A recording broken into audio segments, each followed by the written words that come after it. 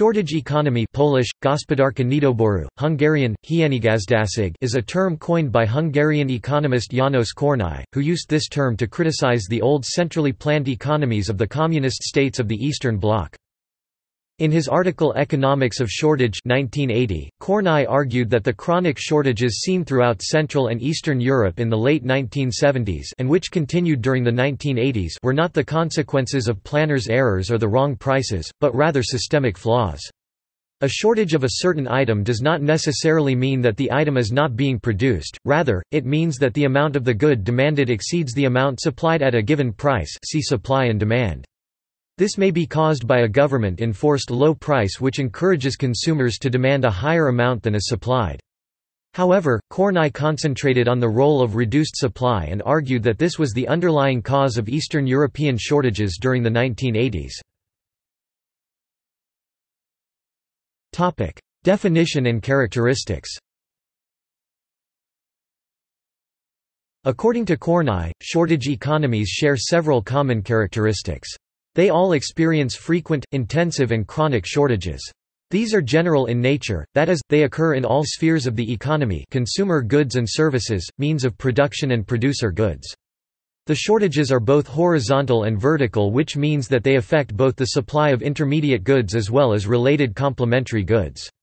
Furthermore, the shortages are occasionally replaced by situations of surplus slack, when too much of a particular good is supplied, often due to the mistiming of production orders which arrive too late.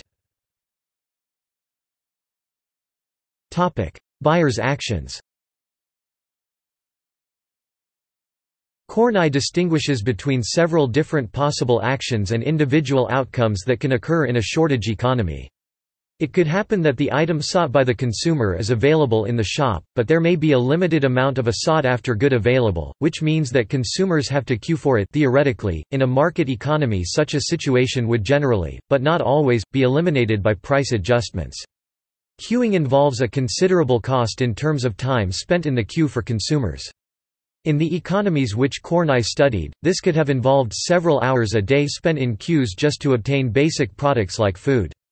Other consumer goods had explicit waiting lists for which potential buyers had to sign up months or even years in advance. An example is the wait in the 1980s Soviet Union for the right to purchase an apartment, which could take as long as 10 or 15 years. Another possible situation is that the item is simply not available.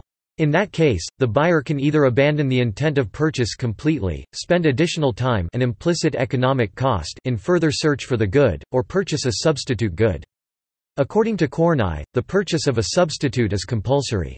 Finally, it is possible that the consumer ends up purchasing a completely unrelated good due to the income effect, simply in the hope that selling the unneeded item later will enable her to purchase the actual good she is seeking at a future time.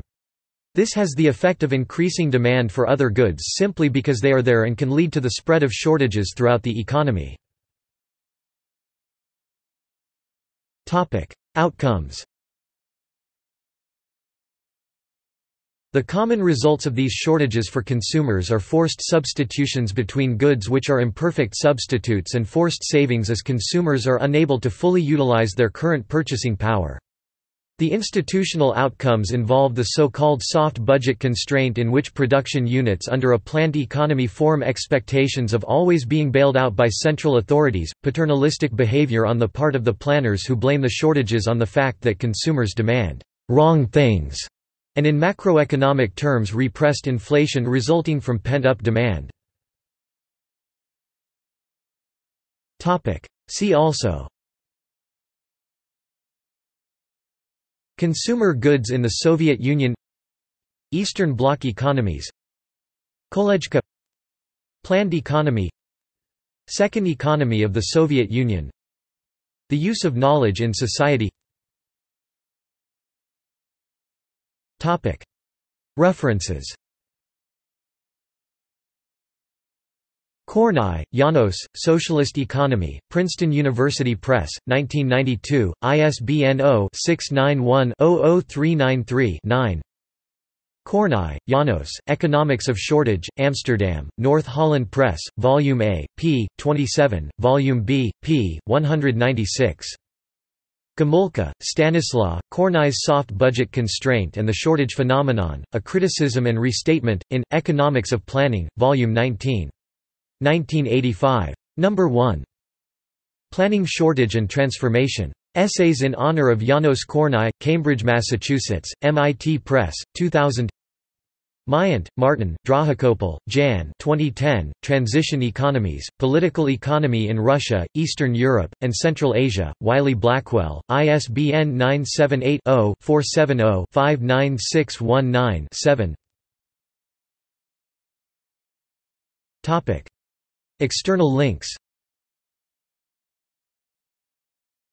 János Kornai at Harvard University, János Kornai at Collegium Budapest, Part 1 and Part 2 of Comparing and Assessing Economic Systems, Shortage and Inflation, The Phenomenon, PPT PowerPoint file presentation at West Virginia University.